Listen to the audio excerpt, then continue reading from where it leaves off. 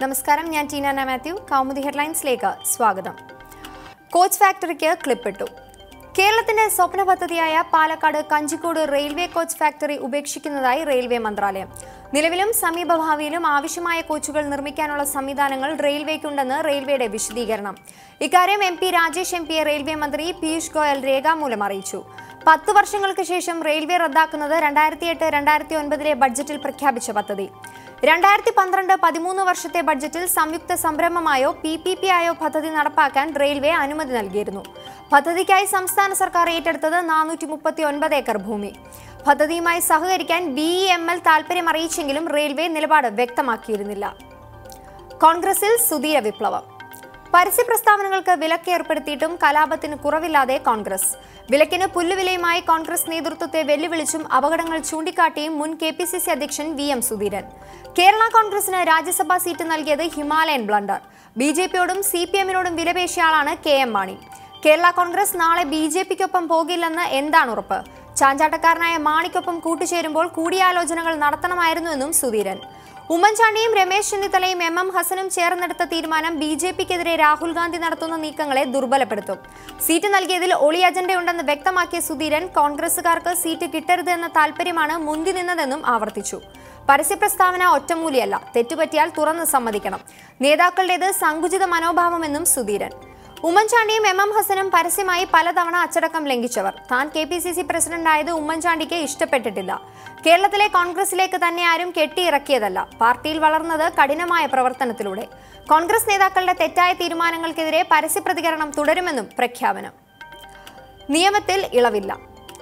നെൽവയൽ നീർത്തട നിയമത്തിൽ നഗരപ്രദേശങ്ങൾക്ക് ഇളവില്ല. സർക്കാർ തീരുമാനം ഉഭയകക്ഷി യോഗത്തിൽ CPI എതിർപ്പിനെ തുടർന്ന്. നിയമത്തിന്റെ അന്തസത്ത ചോരുന്ന ഇളവുകൾ അനുവദിക്കാനാവില്ലെന്ന് റവന്യൂ മന്ത്രി E ചന്ദ്രശേഖരൻ. തിരുവനന്തപുരം, കൊച്ചി നഗരങ്ങൾക്ക് ഇളവ് നൽകാനായിരുന്നു സർക്കാർ നീക്കം. ഉന്നതതല യോഗത്തിലും CPI മന്ത്രിമാർ രേഖപ്പെടുത്തിയത് ശക്തമായ എതിർപ്പ്. ഭേദഗതി ബില്ല് നിയമസഭയുടെ പരിഗണനയിലിരിക്കെയാണ് മുഖ്യമന്ത്രി ഉന്നതതല യോഗം വിളിച്ചത്. സർക്കാർ നിയമത്തിൽ മാറ്റം വരുത്താൻ ഒരുങ്ങുന്നത് നഗരപ്രദേശങ്ങളിൽ വയൽ നികത്തലുമായി ബന്ധപ്പെട്ട നിരവധി ആവശ്യങ്ങൾ വരുന്നുണ്ടെന്ന് വ്യക്തമാക്കിക്കൊണ്ട്. VS സർക്കാരിന്റെ കാലത്താണ് നെൽവയൽ തണ്ണീർത്തട നിയമം കൊണ്ടുവന്നത്. പിണറായി സർക്കാർ അധികാരത്തിൽ വന്ന ശേഷം ഗെയിൽ വാതക പൈപ്പ് ലൈൻ പദ്ധതിയുടെ സ്ഥലമെടുപ്പ് കണക്കിലെടുത്ത് നിയമത്തിൽ ഭേദഗതി വരുത്തിയിരുന്നു.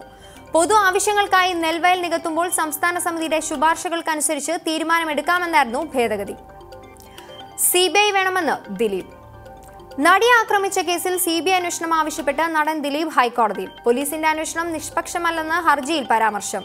നടിയെ ആക്രമിച്ച കൊട്ടേഷൻ സംഘാംഗം നൽകിയ മൊഴിയുടെ അടിസ്ഥാനത്തിലാണ് തന്നെ കേസിൽ പ്രതിയാക്കിയതെന്നും തനിക്കെതിരെ തെളിവുകൾ ഇല്ലാതിരുന്നിട്ടും സമ്മർദ്ദങ്ങൾക്ക് വഴങ്ങി കേസിൽ പ്രതിയാക്കുകയായിരുന്നുവെന്നും താരം.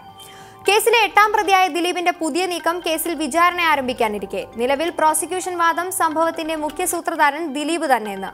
നവംബർ 22-ന് പ്രത്യേക അന്വേഷണ സംഘം അങ്കമാലി ജുഡീഷ്യൽ മജിസ്ട്രേറ്റ് കോടതിയിൽ കുറ്റപത്രം സമർപ്പിച്ചിരുന്നു. കൊട്ടേഷൻ കൊടുത്തതിന് പിന്നിൽ നടിയോടുള്ള വ്യക്തിവൈരാഗ്യം മാത്രമെന്ന് കുറ്റപത്രത്തിൽ പരാമർശം. ഇനി കാൽപന്താവേശം.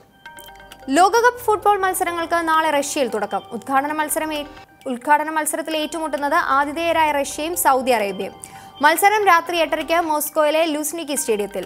ഉദ്ഘാടന ചടങ്ങുകൾക്ക് ബ്രസീലിന്റെ ഇതിഹാസ താരം Ronaldo, Russian president Vladimir Putin അടക്കമുള്ള വമ്പന്മാരുടെ നിര.